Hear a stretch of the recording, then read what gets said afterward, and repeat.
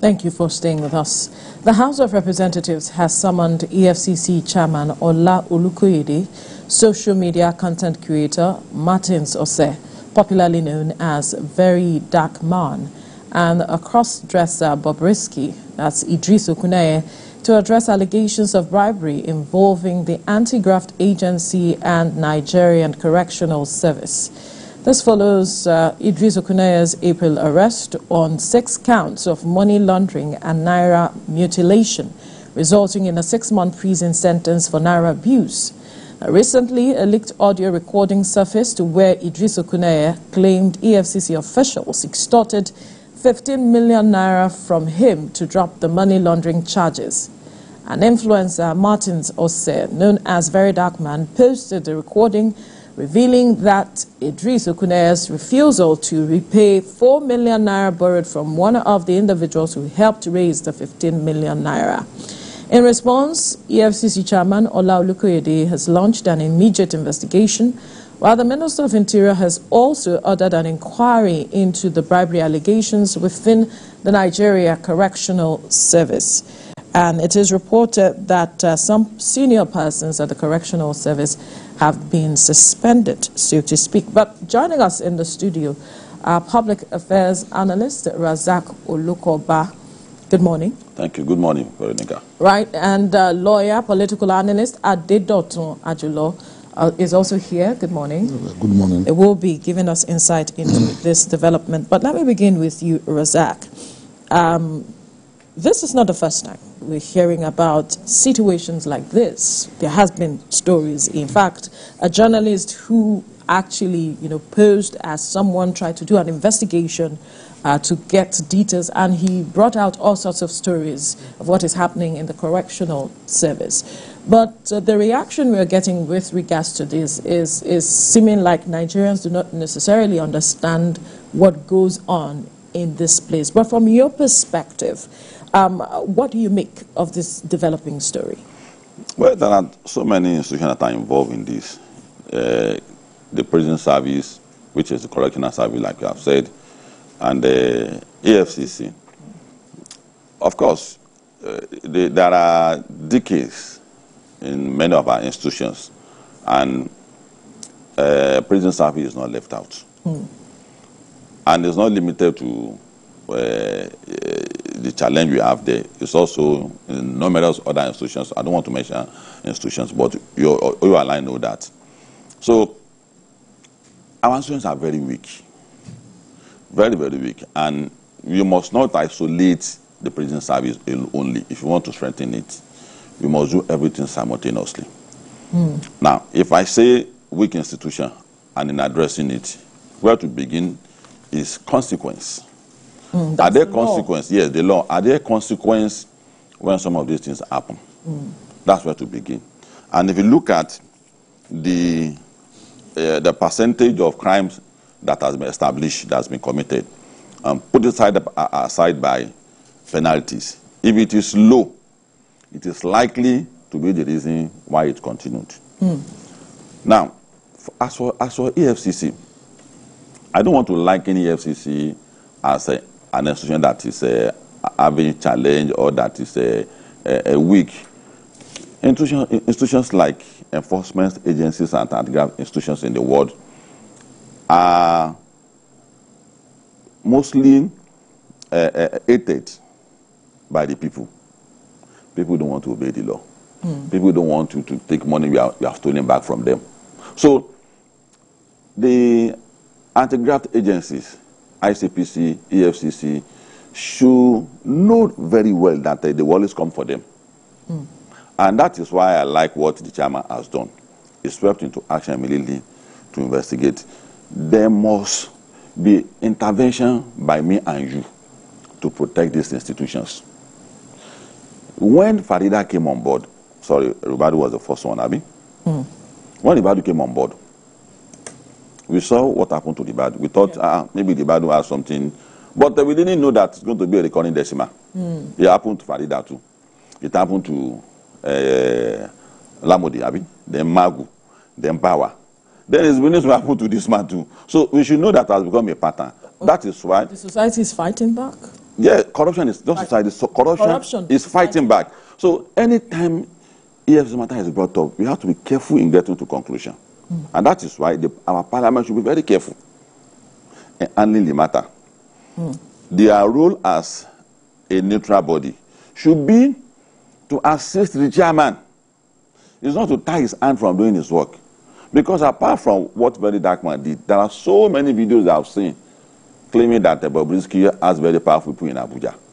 And it was as a result of that the parliament had to invite EFCC for penalty. That's a penalty. It's not to do anything. It's in social media. Everybody is saying that they want to penalize the EFCC for doing that to Bobrisky. So they also need to clear their own name too. They have to be very careful. Is it penalty or to answer questions? They say it's a penalty in some quarters. From perception, say there's a penalty that... now, those are perceptions from the people. Yeah, from the people, yes. So we cannot base it on that. That's what I'm saying. Like, they have to be very, very careful. That what they need to do is to strengthen the EFCC. Whatever hindrance they have in doing their job, they must assist them. Which is that they must join other Nigerians who want to build a barricade around anti-graft institution from being decimated. So invariably you are saying that from your perspective that there are no corrupt individuals. No, there are corrupt individuals, but that should not be an excuse to decimate either the chairman or the institution. You know, that's where I'm coming from. That the individual that are involved in this... Preempting the National Assembly? No. What I'm saying is that the individual that are involved in this, everything should be done to be brought to if actually it happens. But we must not drag it to a point where it's going to be another case of the chairman of EFCC must go again. So we have to separate the two. There's the chairman office, which has always been trailed by this kind of they must go. Once they want to do a popular political case. The Ayabelo case is ongoing. And we have seen numerous protests sponsored. Bobrisky, Idris Okuneye is not a politician, so we do not want to think that... No, what I'm saying is that I said we should be careful so that it will not be seen as someone trying to influence the parliament or weaponize the parliament to create distraction for EFCC. So, and as for Bobrisky himself, it means that there has been no penalty, which is what I'm saying. Okay. If the law, a competent court of law in this country has established that, thank God we have a lawyer here, has established the crime committed, and only for him to go out that it's just a just sojourn, I just went for an holiday, that means that penalty has not been carried out. And that's one of the reasons why people will continue to motivate our naira. That is why corruption cases will continue. If it's a slap on the wrist, that's always the case when something like this happens. So the EFCC, after the parliament in Imbroglio, need to invite him again. Investigate it, whether truly there's no penalty. If there's no penalty, that means we have to do something about it again. It needs to be tried again for that, and for also offering to bribe, and for someone also for taking, because it takes two to tango. Absolutely. If you don't offer, it will not be taken. So the people who offer and the people who are also taking has also committed that crime. Okay, let's come to our lawyer now to address some of the issues that you mentioned. First of all, he talked about the matter that our laws are seemingly weak. There are no consequences for actions, and that is why we have seen these kinds of cases continue. You will tell us if that is the case. And then he also said that corruption is what is fighting back in this matter. I wonder if you see it as such. Well, I wouldn't want to take it that what Mr. Lokoba meant is that our law is very weak. You know? Institutions. Yes, okay. Institutions. Yes, I agree that our institutions are quite very weak, but not our law. And you see, in respect of this matter, there will be a lot of theatrics and melodrama by the actors involved. Talking about the very dark man of a person, talking about the EFCC, talking about even the Ministry of Interior. A lot of theatrics. You see, this is what you get when agencies of government and even ministry, they are jostling for relevance. Everybody is in a race to be seen as working when they are doing nothing. Even the House of Representatives itself, they are overshooting their investigative powers. Really? Yes. They don't, you see, a very dark man, according to him, had an access to an allegation of this magnitude, what you are obliged to do is a big crime against the state. What you are obliged to do is to report this to the law enforcement agency. But rather, in a sense of what they call clout, the man was all over there to ridicule the country, went to the public, dragging some private individuals into whatever it is. Then, in response to his chasing of clout, you now see ministers who should himself be probed, the Ministry of Interior. You now see ministers as well coming up in order to save face and the rest of it, immediately ensure persons were suspended. Up to now, we've not had a single denial or admittance by National Correctional Service of what is being put out there. In a rush, you see, before you know, you see a very dark man around the Minister of Interior, the same dark man that EFCC invited. You see, for the purpose of clarification, as far as the law is concerned, the sole person that needs invitation for investigation at this point is very dark man. How so? Yes, he's very dark man because this person has come up with a conversation, alleged conversation, a telephone conversation between Bobrisky and one other person. You need to come forward. As it is, it remains an allegation. Right. You need to come forward and establish this. And who is in the best position to establish? Is it EFCC? Now, let's even assume EFCC want to try to do their own internal, whatever it is, investigation. The extended invitation to very dark man. Come over. The man was all over the air to tell you, I won't go, like Mr. Lokoba said, in decimating our institution. I won't go before EFCC. What if I get there because I don't have 50 million naira to pay? The same man was seen the following day with the Minister of Interior, shaking hands, and you can see him patting the back of the Minister of Interior. And now, to now make the mess more complex, the National Assembly, House of Rep, they are now inviting EFCC, they are inviting very dark man. No, as it is, you see, it's like, yes, they have this investigative power, but they are overshooting whatever it is that they have to do. How so? How they are overshooting it. He's made his point. You see, no, let him land. As it is, right. As it is, this is a matter that should be of genuine concern for the National Security Advisor. And this not is the National Assembly. Not the National Assembly. Okay. What are they doing? What are they probing? They should probe their institution. They should even probe the Minister of Interior. They should probe the National Correctional Service. They should probe the EFCC. But you are now inviting the same person that has failed to go before you. You are now by now the Inspector General of Police should be all over this matter. The DGSSS should be all over this matter. But like I said, the struggle to sell ourselves before Nigeria, the House of Rep is in a competitive race.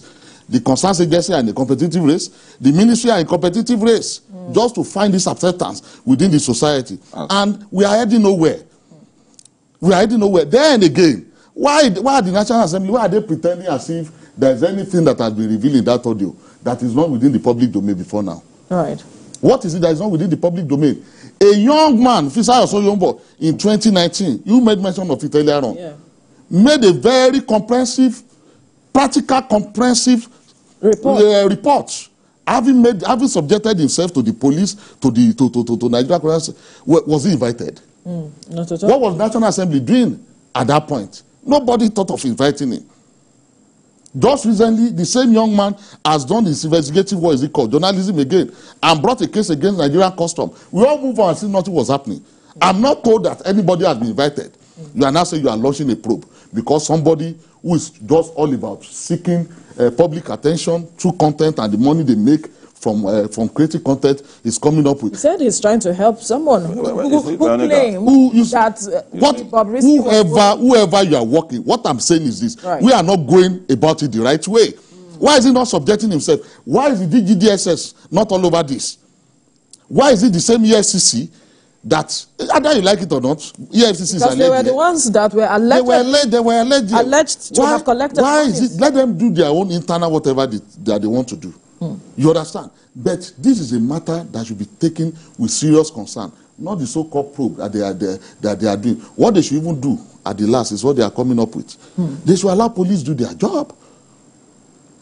They should allow police do their job. They are overshooting. Who is supposed to invite the police? They had to come in whichever way. The police, as it is, with what is in the public domain already, the police are empowered by virtue of they are empowered by virtue of statute and the law to step into the matter as it is. It's a matter of great security concern.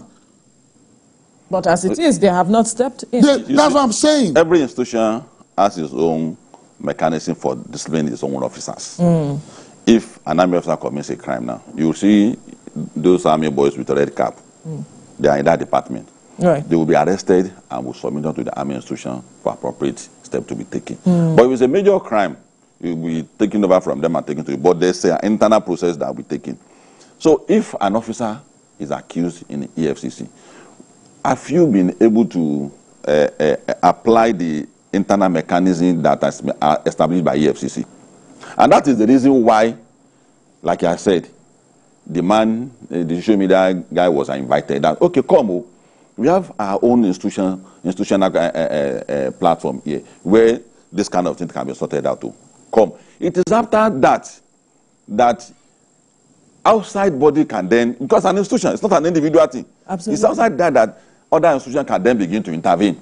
That no, you are not handling this matter correctly. You now turn the chairman into a victim now. I am come and answer for your case. And that is why I said Parliament should be very careful.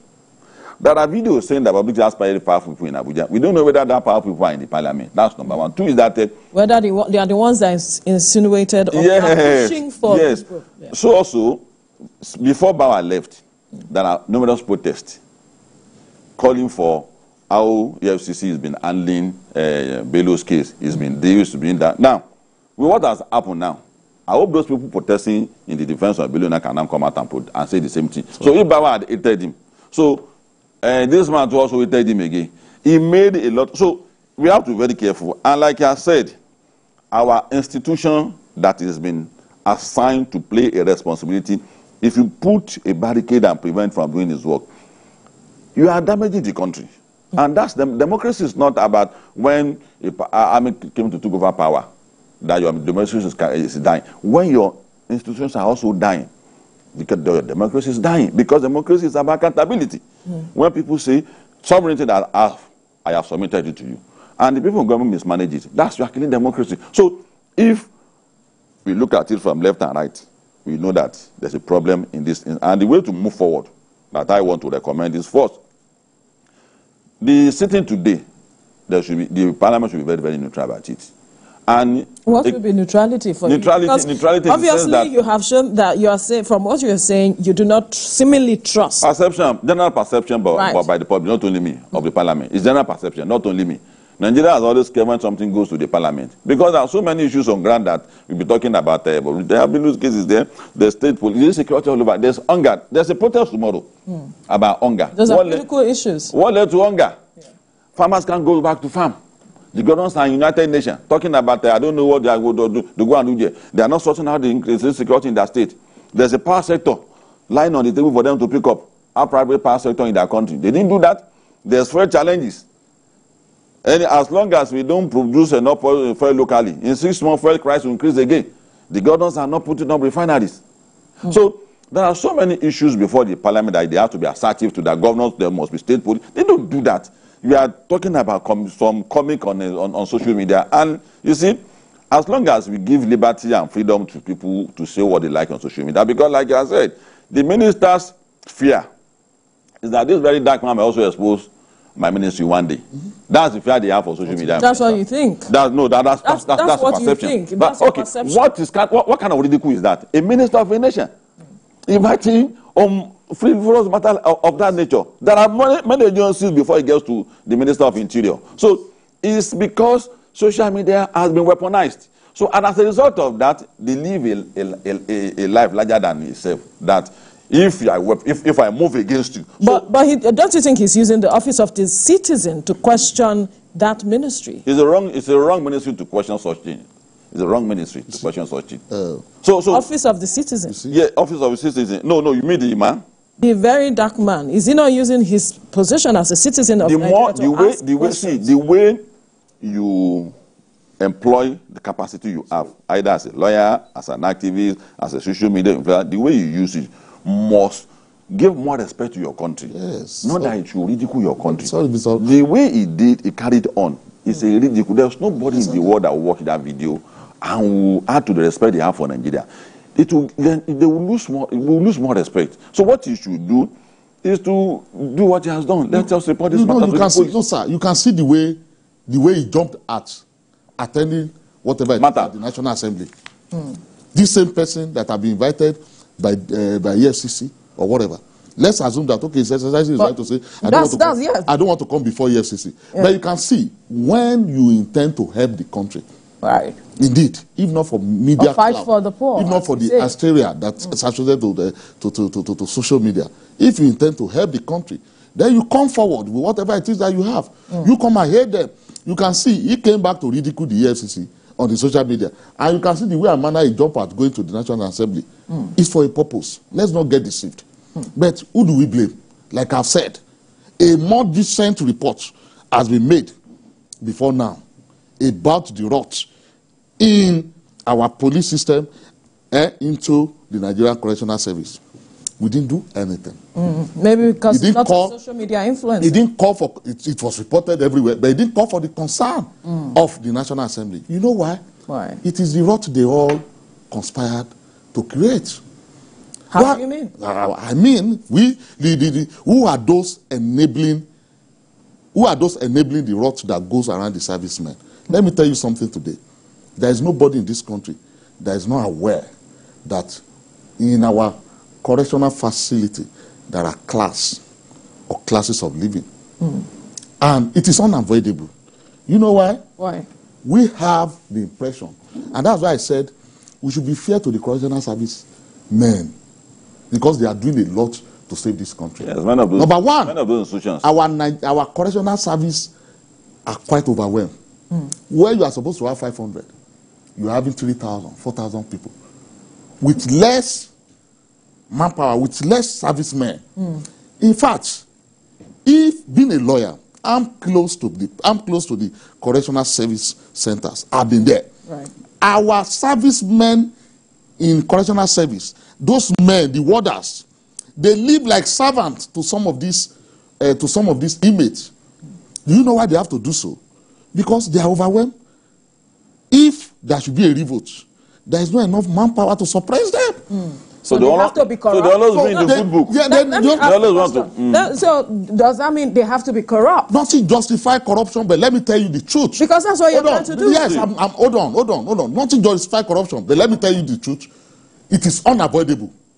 How? As far as Nigeria, there's no one that is standing morally upright. Not about somebody standing morally upright. I mentioned something to you. You're saying because they're overwhelmed. Do you know? That is why they have to. Hold on. I mentioned something to you.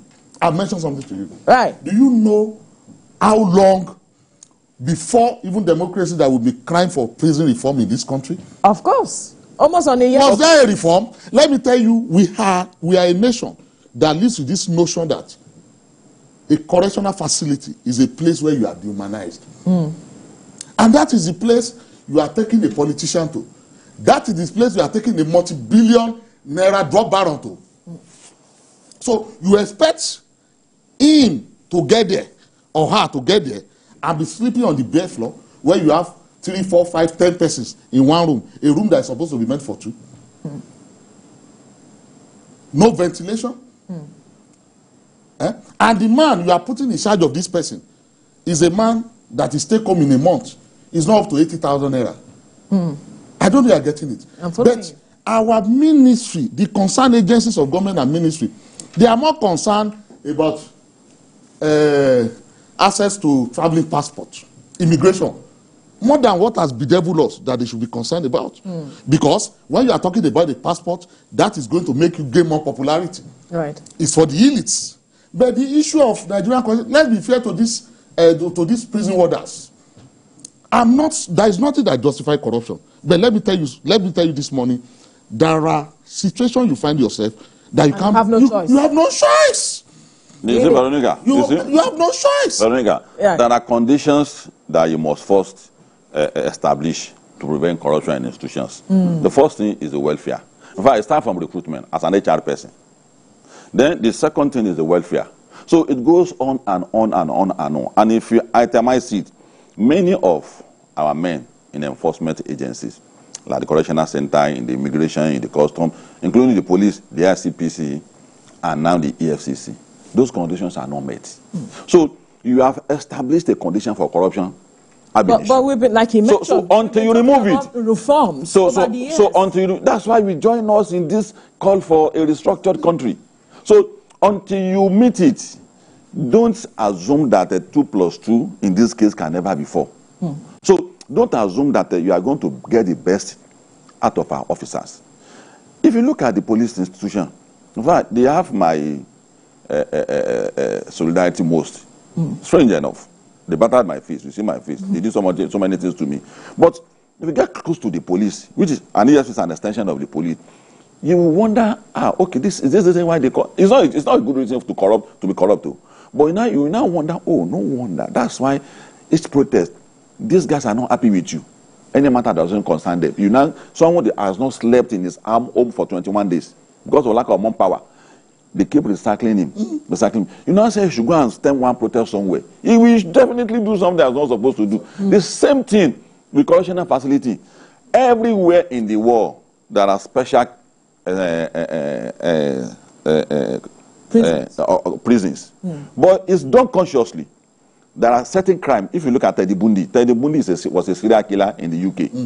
But he was sodomized. He was raped. He was brutalized.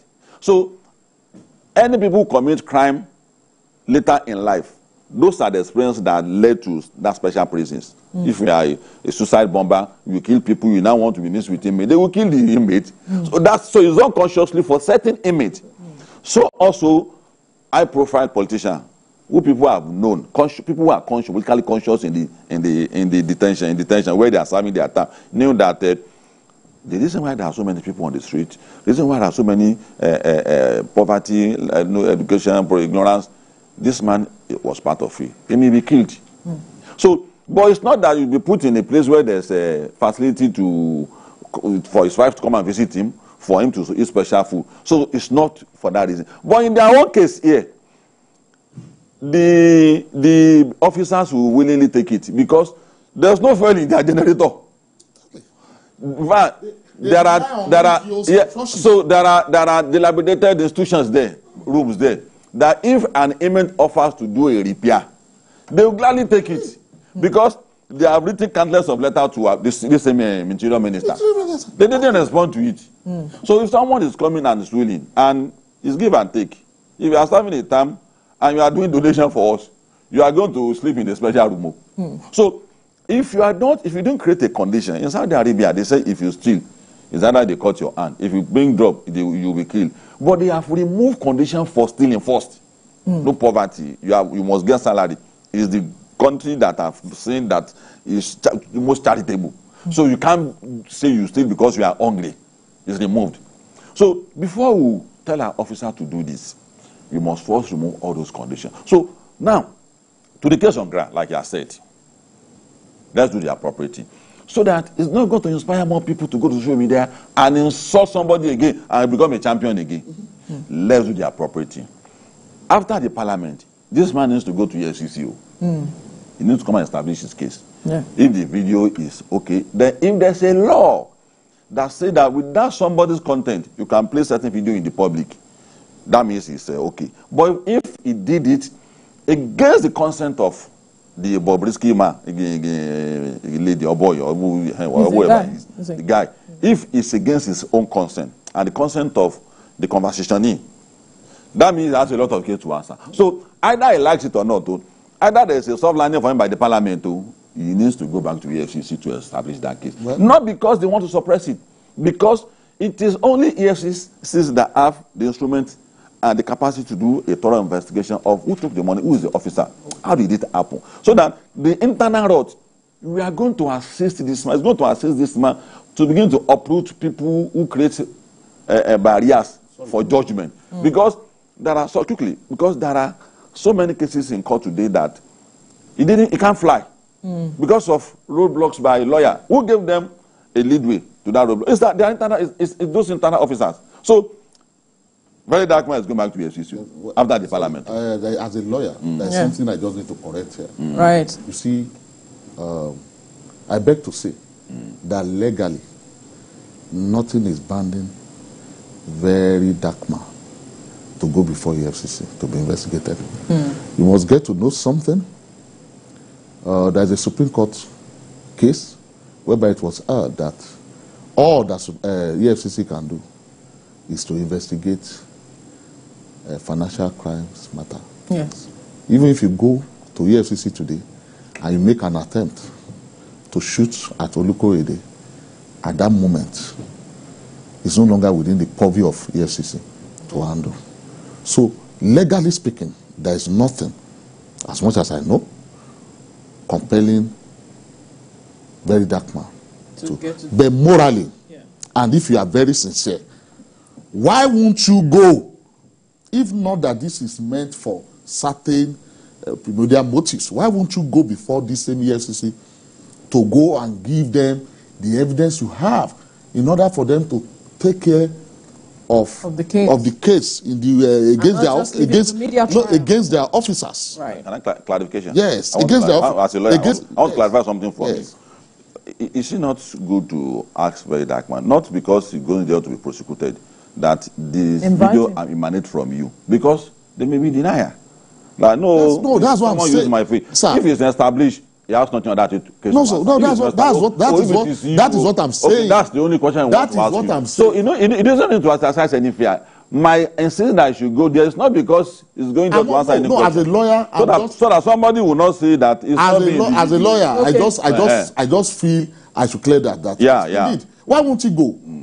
Like, I'm very angry for him not to have even gone to EFCC. That is why I'm more concerned. So it's me. That's why I'm more concerned. I am the one that did it. Yes, that's why I'm more concerned about the acceptance he was not having all around agencies, ministers, and all of that. The fact that, you are not even going before this same EFCC. Then, how will you say you are trying to help the system? Are you there, sir? How will you say you are trying to help? You are trying to help the system. That's the question. So, legally, it's not banned. For me, it's not. There is not banding in. So in overall, all these institutions, if there's a law which is maybe colonial that prevents some of these agencies from thoroughly engaging with the public, that law should be expunged too. Because if you have discussion with some of the police officers, some of your concerns, why can't you bring it into the policy? The law does not allow it. So a democratically instituted country like this requires a modern police. And our modern police needs engagement. The same thing with all our institutions. And that is why EFCC needs to do more in terms of engagement, to prepare our mind that the work we are doing, they will come for us, and they may come in numerous forms. One of these might be the form. They should be, yes. So they are not doing enough in terms of engagement. The civil society, someone did a press conference last week on his own, on Bobrisky and Abelo's matter. But it's supposed to be in conjunction with EFCC. So but at times, they are always unwilling. No, we don't want to appear as if we have gone beyond. So because the same society can interpret it as yes. So if I have been asked several times, did the police give you money? So police will give me money for arresting criminal, for saying that go arrest criminal. You see, it's not when I support criminal, you should be asking me that question. So for saying that EFCC should do the needful is the most appropriate, and they need to do more engaging, particularly EFCC, ICPC, and all those anti-graft agencies. If Nigeria's mind has to be prepared, we have to brace up. If you may permit me to also express some kind of reservation about EFCC, has been currently constituted. We want to hold the chairman to do more. You see, there is this hysteria about social media. There is this thing about I always want to be heard. Like the issue of Yaya Bello that you've mentioned. As a lawyer, it is not being properly handled by the commission. As at last week, we had a conflicting report. Last 2 weeks. Until date, that is not cleared. One version said, don't blame Yaya Bello. Don't blame I will blame. Who do we blame? Bawa's experience is not lesson for them. Step aside if you cannot do the job. I mean Bawa's case. I mean being hard. No, I mean being hard. How many people will be stepping aside? I think they talk more. See, how many people will be stepping aside? The social media thing about our agencies and ministry is affecting officers. And that's what I'm saying. How many time will be stepping aside? I don't agree with that notion. No. IG will step aside. No, you are being. He talks more. Okay, now, like I was pointing to something before I was being distracted. Yeah, you see, I was pointing to one thing. As of last 2 weeks, there are conflicting reports in the media which has not been cleared to date. That one, Yaya Bello surrendered himself to EFCC. It's been cleared, and he was told, and Yaya Bello was told to leave. It was cleared. It was. You understand? In another fraction. If you have not heard, it was cleared. In another fraction, it was a case that Yaya Bello was arrested, and later it wasn't cleared. It was cleared. I read it. It's in the media. I can stand it. It was cleared. Yaya Bello went to EFCC at a time when enabling officers were not around. The EFCC went there when enabling officers were not around. They said, the officers that will receive you, they are not here. Can you come back? They didn't ask him to go. It is under the current. They didn't ask him to go. It is under the current listing of EFCC. Gentlemen. About officers going to effect arrest in Sagamu, and that is why to the hotel, enter into the kitchen, and they them to cook for them, eat before the arrest. All of this decadence is not in all of this very good. No, decadence. That decadence is not enough to say that the chair must go. No, you are the one. I said. No, you have said that. You said the expense of power. If you cannot take it for your name and your stake, for the sake of our time. How many shall will be vacating of? Now the issue is this. The issue is this. With this condition, you can never get anybody with. You can never get anybody with this mind. Gentlemen. No, I need us to listen because we have limited time to talk about this issue, and we shouldn't drag the case here and there and not make concluding sense of this whole conversation. I agree with you. At the end of the day, the matter is not about Yaya Bello. The matter is about Bobrisky, very dark man. And it's not about the chairman of EFCC and also, well. Yes, because you have been insinuating that it shouldn't be the matter of asking him to leave. The National Assembly has not said that, so we shouldn't be preempting. No. I warned. Giving them something to talk about. I didn't conclude. I warned. Yeah, so there is no whatever they are going to do over and over again because whatever they are going to do, indoctrinating them to say, you know what, perhaps we should start looking in this direction. Yeah. But how to have a conclusive issue to addressing this matter of the rot in the various ministries is what we are talking about. Yeah. Agencies, ministries, we need to address it. How our agencies have got to this point and how it is that government or ministers who are in charge of these agencies are not doing the right thing over the years to address the rot. That is the focus, and that is what I want you to address. Let me say this, Yes. As far as the Ministry of Interior is concerned, I think the most strategic agencies under that ministry should be the Nigerian Correctional Service Center. But how is it that they are not looking at the matters of the welfare and the issues that are constituting the rot? That is gotten the less of attention.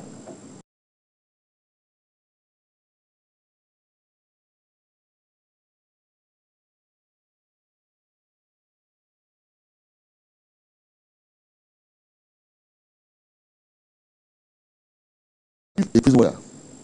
And when eventually they were able to suppress him and secure the man released from his hand, do you know what he said? He said, I'm convicted to die by hanging already. So even if I kill thousands of you, I'll still be taken to the same court and be convicted for nothing but to die. Well, it's in conclusion. So, you see, because of time, these people, that's the time. This agency, as far as we are concerned, they receive the less of attention. And so they are the most strategic towards it. For me, I think we should do more to embolden people who have assigned to perform sensitive responsibility, like the security of our nation, anti-graft agencies. We must protect them all the time. Otherwise, we will keep demoralizing them. And it starts with the condition of service of the people, like I pointed out, people who are working under him. If you are working with someone that are under you, that does not have your satisfaction, it will be easy for that institution to achieve a lot. Then the government itself must also be able to do something on the recurring blackmail on many of our institutions. And in conclusion, the parliament should do the needful. All right. I'm bothered about that invitation, just like that. I'm very, very bothered but about it. He has been invited, and so let's wait and see what the National Assembly would do. Public Affairs Analyst Razak Olukoba and lawyer, political analyst Adedotun Ajulo. Gentlemen, thank you so much for your time. It's a pleasure being with you.